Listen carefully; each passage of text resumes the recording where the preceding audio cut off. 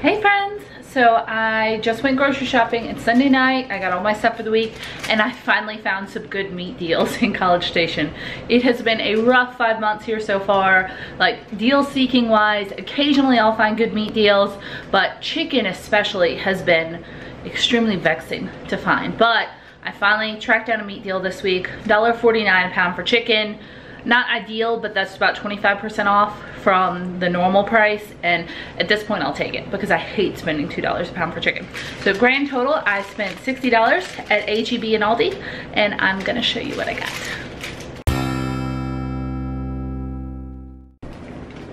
Alrighty, so let's start over here with H-E-B. I got some microwave popcorn for about $2.50. That is for work. I also got some orange chocolate because, well, I'm on my period. Alright, this was a good deal too. I've been using the Flip app, if you guys haven't heard of this yet, and it is really neat. I'm going to show you how it works real quick. So let's go. Flip. Alright, and what you can do is tell it what your address and what stores are in your area, and then it shows all of the circulars in one place. And you can scroll through the thing, and then if you want something, you can say add that to your shopping list, which is down here. And then it's real easy to go in and just be looking for stuff. So it does it across multiple stores. So you can see I've got Aldi and H-E-B here, and then I just cross-reference that with the list I keep on my phone during the week of things that I need, and I'm all set to go. So in that app I found that these deodorants, which this is the kind I use, just the men's gel deodorant, were $1 each, or 97 cents each actually, and they're normally $2 each. So I grabbed a couple of those. I probably should have gotten more because those never go on sale. I also got some Powerades. Those are for the boyfriend, just to keep here at my place for him. Here is the great meat deal for $1.47 each, and there was a limit of 2, so I got 2 big bags of it. This is over 10 pounds of boneless, skinless chicken breasts. They also had 99 cents each per pound ground turkey, so some of this is going to be frozen as well.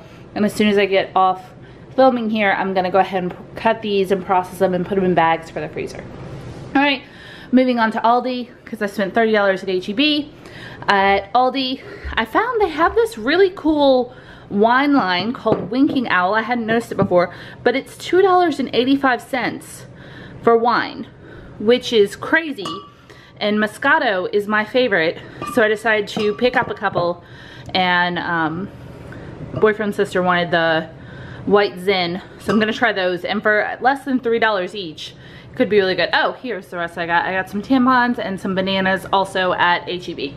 So, and these were on sale for like $2.50. So I do, by the way, still use a menstrual cup, but I like having these on hand in a couple of places just in case I get a surprise. You know what I mean? All right, at H-E-B, at Aldi, they also had this fresh sweet Italian turkey sausage for half price. So these were $1.67 each. I'm gonna freeze these. Grapes were 79 cents a pound, which is awesome. I also got some tomato soup for 47 cents a can, some crescent rolls, some milk for $2.10, awesome. And then this stuff over here, I'm hosting a breakfast next Sunday after church, so I got some cinnamon rolls, bacon, and eggs. I also got this to eat, and some dog food, and some mixed vegetables. So this is what I got for $60. I think I did pretty well, and I'm really happy to have chicken again because it's been rough paying full price for chicken. I don't like it. All right, there we go.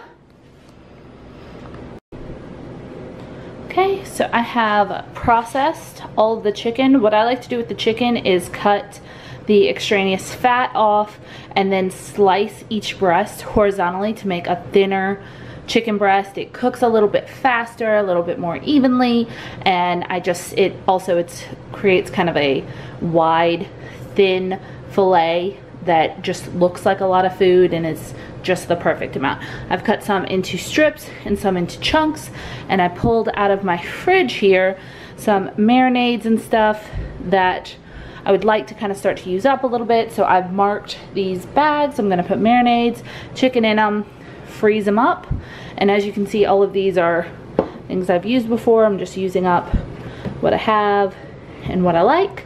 So I'm gonna just whip that together real fast, and I will have a ton of meals just ready to pull out of the freezer, defrost overnight, and then cook up, add some veggies too, and I will be set. So pretty.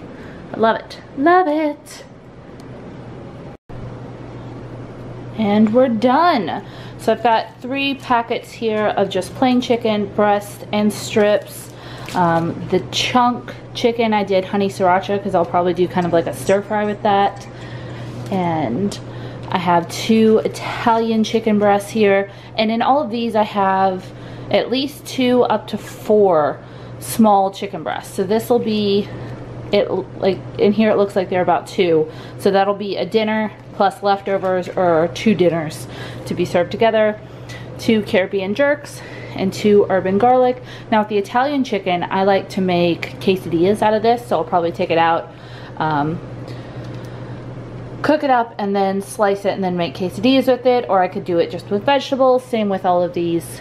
So I'm going to put them all into this, and then I've cleared out a place for them to sit in there, and my freezer's starting to fill up, and I'll stick that on top. So that's my meal prep for tonight.